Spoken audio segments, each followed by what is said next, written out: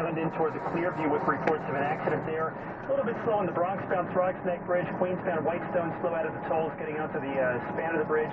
Westbound Cross Bronx heavy from the Bruckner through 3rd Avenue. Then it's a little bit better after that, heading for the outbound George Washington Bridge. Inbound George, we have yet to see the delays completely ease out. I'd say 15 to 20 minutes. Inbound Lincoln Tunnel's down to about 5.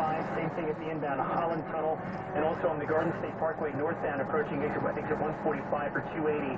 At last check, an accident was still closing down at least one lane. Alternate side parking rules in effect today. Our next traffic update in less than 10 minutes on CBS. And now let's check out the weather at CBS2 ChevyOffers.com weather desk with our friend John Elliott. Good morning, John.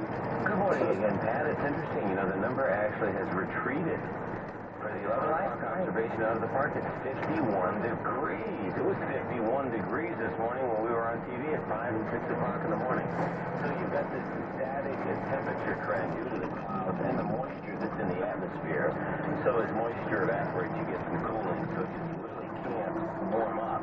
I'm looking at just some very light rain into parts of northern New Jersey through Bergen, Essex, down to Passaic and Morris County, and then some pretty good coverage. Just misty through Nassau County and into Fairfield County along